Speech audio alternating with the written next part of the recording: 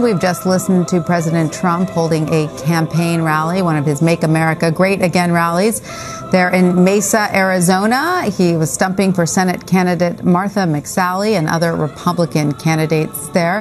CBS News national correspondent Chip Reid has been traveling with the president and joins me now.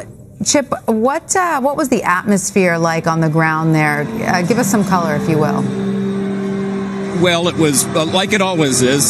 These people just love him. The people who come to the Donald Trump MAGA, Make America Great Again rallies absolutely love him. I will say they do start to filter out about halfway through as he starts to get a bit redundant and starts to vamp.